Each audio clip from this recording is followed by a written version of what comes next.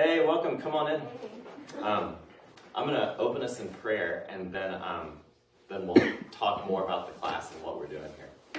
All right. Well, the prayer I'm going to pray is a prayer of St. Thomas Aquinas, a great theologian from the 13th century. So let's pray. He was a great theologian. We're doing this is sort of a class on the content of the Christian faith, hence the appropriateness. Okay. All right. So let's pray.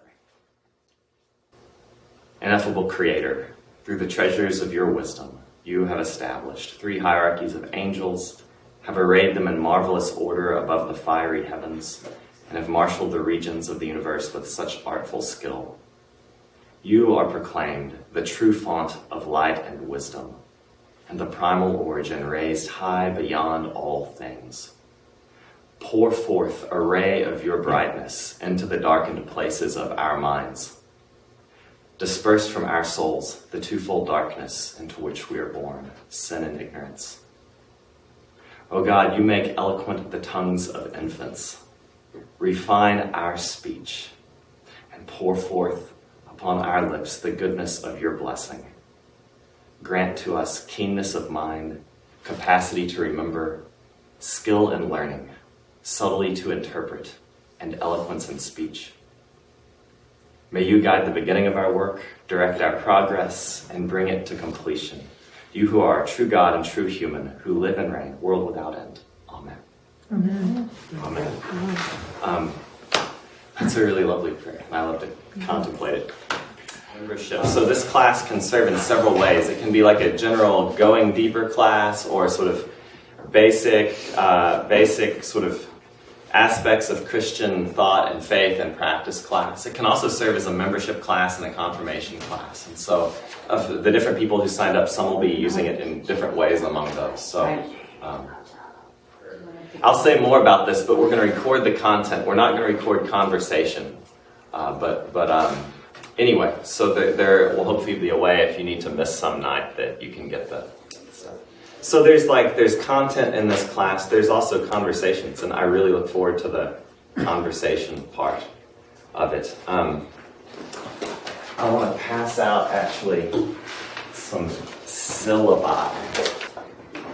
So is that appearing? Yeah, this class is calling Understanding Christianity Through the Lens of Love. I'll say more about that in a little bit. But, the image on the email that we sent out has a telescope on it. And so the idea is these really big things that are complex, like a telescope, sort of zooms them in and sort of increases our power of perception. And so the thought in the class is that approaching Christianity through the lens of love is a very faithful, significant way to sort of get a good understanding of those big things. And so like y'all see, we're going to meet here at 5:30 on Wednesday nights. So if you haven't signed up in any kind of official capacity, please do so with Megan, and that would help us all to be in touch. So I mentioned this can be a basics or going deeper class. It can be a membership class or a confirmation class. And we're starting today with introductory stuff, so I am going to lay down some content and we're going to dive into that. Next week, we're going to talk about the question, does God exist? That's fun. And then, I think there's an answer to that question, actually. I don't want to leave you in suspense. I'm not a pastor who doesn't think there's an answer to that question. But the next few weeks, we're going to go through the articles of the Creed, the Nicene Creed and the Apostles' Creed, and sort of study the shape and the content of Christian faith. We'll be interrupted on March 2nd by Ash Wednesday. After that, on March 9th, we'll talk about sort of the history of the church, not just the Methodist church, the 2,000-plus-year-old Christian church. 20-minute presentation, 2,000 years should be easy. That should be easy. I could foresee no problems with condensing that material. After that, spring break, so we'll skip a week. And then after that, there's several weeks on sort of the shape of Christian life. And we'll be looking at sort of the 10 Commandments as they're understood in the church's sort of tradition of teaching and catechesis and forming folks in the Christian faith. And so that sort of involves reading the Ten Commandments and studying them through the lens of Jesus' love commandment, love God and your neighbor. You sort of line those up and the shape of Christian life appears. After that, we'll have another week off because it's Holy Week. And then near the back of the class, on April 20th, you see, we'll study sort of the way Christians worship. Strangely enough, you might think, but there's a sort of common shape to Christian worship across the centuries. We'll study sort of what that looks like. And then the next week we'll study baptism. What's the meaning of baptism? And then last we'll look at sort of local church membership. What are the promises that one makes in deciding to be confirmed or deciding to be a member in a local church? So that's sort of the shape of the class, where we're going, and it'll involve some scripture and things like that every week. Any questions that arise for you so far, just looking at the shape, or any logistical kind of questions I haven't touched on? Okay. Well, then in a second, I'm going to begin the sort of presentation. And the thing I want to say is, I think, feel free to interrupt or raise your hand or dive in there in the midst of the presentation. That's wonderful. We're going to be recording. So if you do that in the midst of the presentation, know that you'll be recorded, and it may or may not be able to be edited out, okay?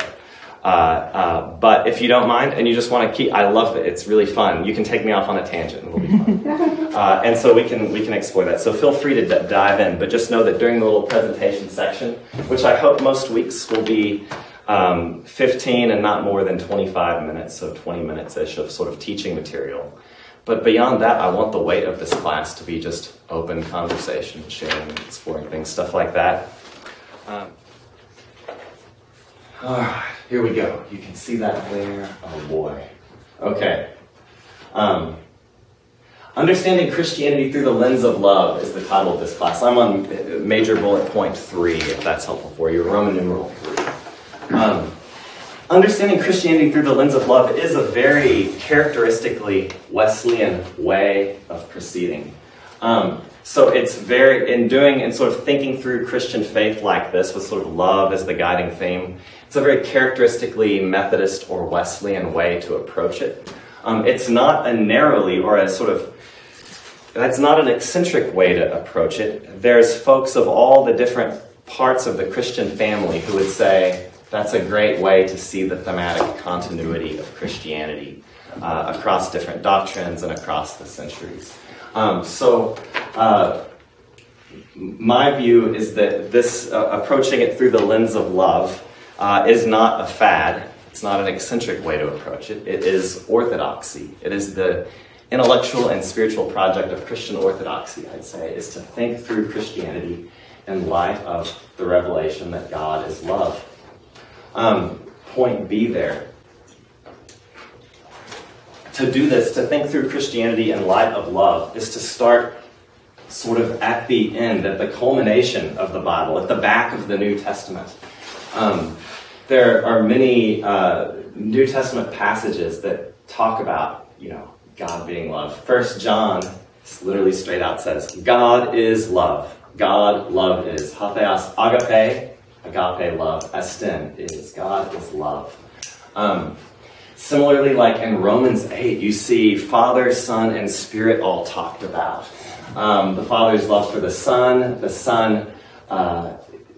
is talking about suffering and death and rising, and then us participating in the Son's dying and rising through our prayer and through our own sufferings. We're sort of wrapped into the life of God, and then that assurance in Romans 8, nothing can separate you from the love of God in Christ Jesus our Lord. So no suffering, no good, no bad.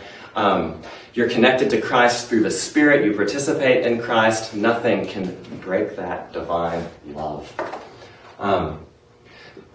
So Jesus is teaching. He teaches love God and neighbor, that this is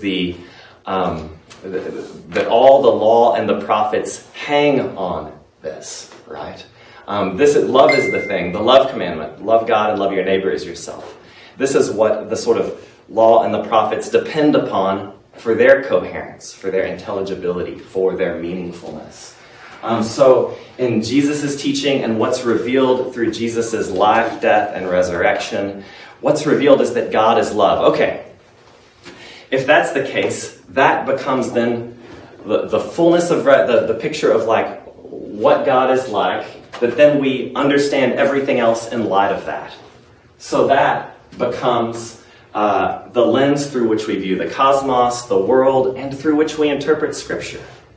And so it's sort of like, you can think of it like, you can think of God revealing God through Scripture sort of like this in a certain way. It's sort of like like this. Like God, like think of Scripture, OT and New T, Old Testament and New Testament, sort of like a pedagogy. And most of the Bible is Old Testament. And God's revealing more and more of who God is. What's a pedagogy? Oh, yeah, thanks for saying that. Okay. A pedagogy is a sort of ordered program of learning. The education term for this is like scaffolding. The things you have to understand before you can understand the next things. All right. I'm so glad you said that, Tanya. And anyone, or is that Megan? It was me. You had masked on. I'm sorry. Well, that's, you're helping. I'll blame her for the next one. Yeah. No. All we will for recording purposes. All questions will come from Tanya. No. So okay. So you can tell I talk fast. Sometimes I use words that I'm using as I'm talking fast. If they're not a word you're familiar with, interrupt me. Thank you. So thank you, Megan. Definitely do that. All right. Pedagogy. Yeah, an ordered program of learning. So the thought is something like this, that the culmination of the scriptural program of teaching is this sort of God is love, Trinity, God is Trinity, this eternal relationship of love, and that's all revealed in Jesus, dying and rising. There's the cross and there's the rising. It's an up arrow. That's great. So glad to share my art with you. That's a J for Jesus. All right, so at the back of Scripture is revealed that God is love. But then, once we understand that, so the Israelites live through it. And there's a way we each sort of live through it in our own lives. And we have to understand foundational things before we can get the depths of this Christian claim that God is love. But once we start to get it, the more we start to get it, the more we sort of read backwards and sort of re-understand the story of the Scriptures in light of the fact that sort of God is love all the time. It's not just when we started to understand that God is love that God became love. The Scripture isn't the story of God sort of growing up and maturing and finally becoming a nice guy. A nice God. No, the claim is that in Jesus is revealed what God is like always and for everyone. And so then we can sort of start the thing over and understand it all in light of this ultimate lens of coherence that God is this eternal relationship of love. All right, is that making some sense? Yeah. Okay, yes. Good times. All right, so I'm using this word revelation a lot. And you'll notice that I couldn't help provocatively titling the lecture, this class one today, Introduction to the Apocalypse. Yes, that's so exciting. I knew it. Yeah, that's right. That's what we're about here. This Greek word apocalypsis, apocalypse in English, means revelation, revealing something that hasn't been visible. It means unveiling. So Scripture talks about Christ as the sort of revealed or unveiling of the mystery that's been hidden since the foundation of the world. So essentially, and Paul, I wanted to go to this, Galatians 1:12. Paul uses this language very explicitly when he's talking about, I'm starting in Galatians chapter 1, verse 10. Oh, actually, I'll start in verse 11. He says, "For I apprise you, brothers, that the good tidings of the gospel proclaimed by me are not of human origin. For neither did I receive it from, nor was I taught it by a human being. I received it rather by way of a revelation, an apocalypse," is what he says, "from Jesus the Christ." Okay? So, God has revealed this gospel in Jesus' life, death, and resurrection. So he's unveiled something about God that was hidden or wasn't fully visible before. All right. So now I'm in that Roman numeral 4 section.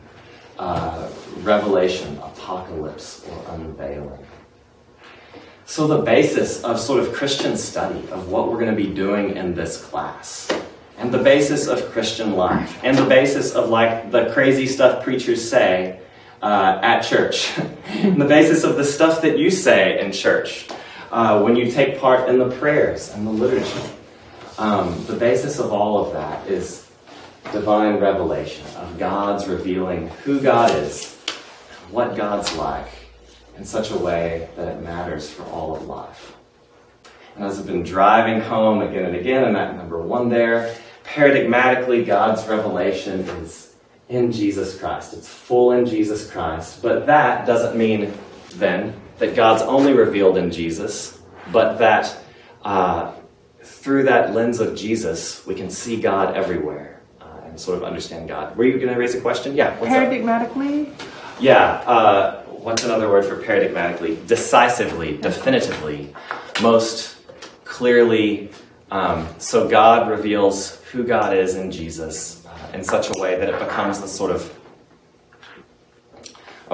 guide or rule for how we'll then see it elsewhere, how we'll see God elsewhere. Thank you. You're welcome, Tanya. Okay. Colossians 1 says that in Jesus the fullness of deity dwells bodily. Colossians 1:15, I believe, says that Jesus is the image or the icon of the invisible God. Okay, so again, Scripture emphasizing that Jesus reveals God. And that is the basis of Christian teaching or doctrine. It's the basis of theological reflection. That point 2a there on the handout, right here. There's a way in which learning to think and learning to pray like a Christian is a process of learning to think and live and relate everything to Jesus Christ. As Stanley Hawass liked to say in his Texas accent, he's an ethicist and theologian at Duke, he would say, in Christianity, everything relates to everything else. Okay? So the coherence of everything is in some way Jesus Christ. So in 2 Corinthians 10:5, St. Paul talks about taking every thought captive to Christ, looking for the thread of coherence in everything, or thinking everything rigorously in the light of Jesus. St. Bonaventure, a great 13th century Franciscan theologian that I like a lot, says, omnes cognitiones famulantur theologiae. Every cognition serves theology, or is theology's servant. So thinking, and this is like, sometimes there can be this view or this worry that when we go to church, we think Christian stuff, but like business, life, relationships, the stock market, whatever, none of that other stuff relates to the Christian stuff. But the claim that Paul's making and that the New Testament's making and that Bonaventure's making is like, no, everything in some way relates to Jesus Christ. And so Christian life, Christian spirituality is then a process of becoming aware of that and living in light of it or thinking about it. All right. Another significant presupposition of this claim that God reveals God's self is just that point B there. God wants to be known. God wants to be known. God is, in one way, inaccessible to the grasp of our understanding, because God's not one thing among others. God's not one of the things that's created that we're used to seeing and touching and thinking about and all of this. Okay, God's invisible, as the scriptures say. But nevertheless, and all the more, God wants to be known. God makes God available in Jesus Christ to be known. And so our best rational efforts, our best philosophical efforts to understand God, the harder we work is if we're working at theology, if we're working at prayer. All these efforts to know God or to understand God or understand what God's doing in our life, these are already responses to a God that already wants to be known, or that always wants to be known. To say that God is revealed as Trinity in Jesus Christ is to say that God is revealed as a mystery of self-communicating love, self-outpouring love, something like that. So God is always already working to make God's self known in our efforts to know God, in our efforts to respond. This is one way that Christians could make sense of the fact, as we'll get into a little bit more next week, that people of various cultures and religious traditions have thought that the existence of God is rationally knowable or even demonstrable. That's wildly different than how we sort of think about these things in the West sometimes. Nevertheless, if it is the case, as Christianity says, that God desires to be known, then it makes sense that, as St. Paul says in Romans 1, all people in some sense have known the existence of God and God's power on the basis of the things that are made. What's another way to think about this claim about revelation and why it's so decisive for knowing God? It'd be like this. Think about a friendship. I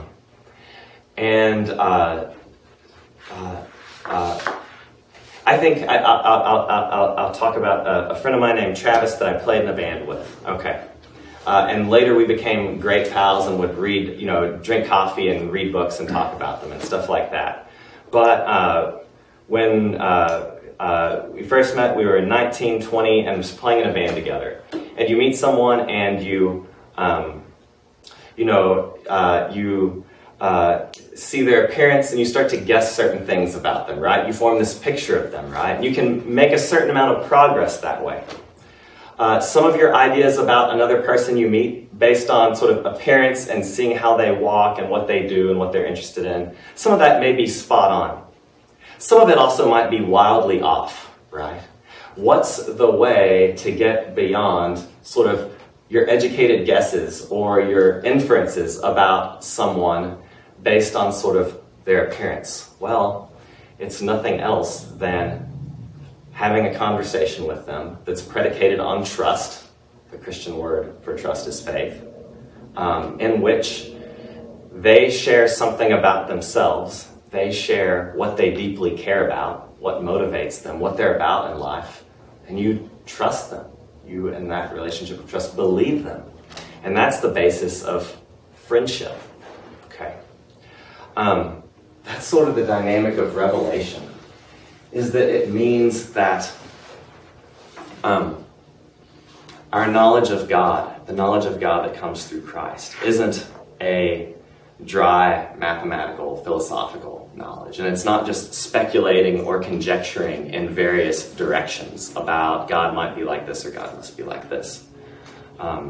It's God taking the initiative, even in our curiosity, has revealed God as God is in Christ, such that there's the possibility not just of sort of abstract speculation and guessing about what God's like, but of actual relationship and friendship.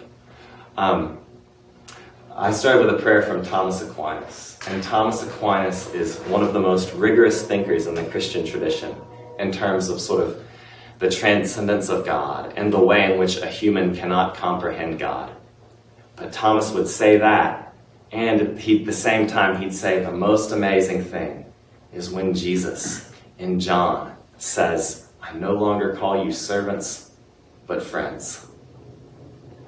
In and through Jesus Christ, we are made friends with the God who's beyond our comprehension, beyond our understanding, and beyond all. That's good. That's good. All right. So when we're talking about God, we're doing theology. All of y'all are, now theologians. A great early Christian spiritual writer says that the theologian is the one who prays truly, and the one who truly prays is the theologian. So in the effort to form prayers to God, you're doing the consequential work of theology. More pedantically, theology is a combination of the great Greek words theos, God, and logos, word or reason or other things too. So theos plus logos, theology is words about God or the gods. So the same Thomas Aquinas we were hanging out with says, what's theology about? Sacred doctrine or theology, what's it do? It talks about God primarily. It also talks about anything else and everything else, inasmuch as God is its first principle or final cause. So essentially that means that the subject matter of theology is primarily God, but since God is the creator and end of everything, lo and behold, theology extends to everything else. So it turns out to be an all-encompassing and totally unmanageable discipline, right? Alas. That's also to say anything at all you can think theologically about. It's not some discrete subject matter ferreted off, from the other stuff of life. If God's real, God matters for all of life. Something else about theology. It asks wild questions. No questions are off the table. Next week, we'll demonstrate that by talking about whether God exists. How might we think about that question theologically? You might have... does anyone have an image of sort of the Middle Ages as a place that was really like proper and intellectually conformist and anxious if you step out of line you'll get in big trouble? Does anyone? Yeah, certainly one can have that image of the Middle Ages based on depictions of it in movies. Okay. That's an inadequate picture of the Middle Ages, alas. Thomas Aquinas. I'm talking, Aquinas isn't my favorite theologian. He's pretty great. But he's coming up a lot tonight. The second question in his great work of theology, the Summa Theologiae, at the University of Paris in the 13th century is whether God exists. So you can put the ultimate question on the table and put on the table the best arguments that can be marshaled on both sides. That's the business of theology. So big questions, scary questions, questions that have ultimate import. That's all in the domain of theology. So in our class, no questions are off the table. And next week we'll talk about the existence of God. All right. What does theology and Christian doctrine make use of in thinking theologically? What are some of the primary resources? We've said at the limit it can be anything and everything. What are the sort of primary pieces? In the Methodist tradition, we talk about the Wesleyan quadrilateral. That's not something Wesley talked about. It's something that was thought up by a genius named Albert Outler, who lived in the 20th century. All right. But the Wesleyan quadrilateral is scripture, tradition, reason, and experience. And he's drawing that from Wesley's works and saying, hey, if you see how Wesley theologizes, he's doing these things. This is a revision of a traditional formulation. Anglicans tend to say that theology operates through scripture primarily and also through tradition and reason. And the Anglicans, Wesley was an Anglican priest, describe doctrine as sort of a stool with like three legs, right? Mm-hmm. Okay. So Outler, thinking about the way Wesley operates, says that to articulate what's going on when Methodists theologize, you should add experience. So scripture, tradition, reason, and experience, particularly spiritual experience or experience of God in Christ. We're talking in light today of apocalypse or God's self-revelation. And so one might think of those four as four aspects of the concreteness of God's self-revelation. Those are four places where you can come into contact with what God has concretely done and revealed in Christ. The Methodist Book of Discipline says this: Wesley believed that the living core of Christian faith was revealed in Scripture, illumined by tradition, vivified in personal experience, and confirmed by reason. The Book of Discipline also has a sort of concern to articulate there's a limited but real priority of Scripture among the four. So it's sort of one medieval way to say it is that Scripture is the Norman's non-normata, which is fun to say. The Norman's non-normata. Hey, say that 10 times. The norm that is not itself normed, but norms everything else. So Scripture is the sort of the most decisive in a certain way. But Scripture, tradition, reason, and experience, all of these can be sites in which we encounter the concreteness of God's self-revelation. Sometimes we might wonder, oh great, Scripture, tradition, reason, experience. That just sounds fabulous. Yeah, that sounds like a method. I'm going to do it, and I'm going to get right answers, like a math problem. Alas, no. You might have noticed Methodists use this sort of method and don't come up with the same answers. Alas. What I'd suggest, though, is that this isn't so much a method that works like a machine as it is a sort of spiritual process, a method or way in that sense. One might pray through what one's seeing in Scripture, hear the ways in which that both corrects what one has seen in the tradition of the church, but also ways in which it can be brought to life by, or ways in which things in the tradition of the church sort of bring the things one's seeing in Scripture and in Jesus to life in ways one hadn't thought of that expand one's imagination. And then reason and one's own experience get in the game too, and ultimately one's looking, you can treat this as sort of a spiritual process or practice in which one's seeking the harmony of Scripture, tradition, reason, and experience, and what one's theologizing about. All right. I have already blabbed more or longer than I expected I would tonight. So I'm going to pause right there.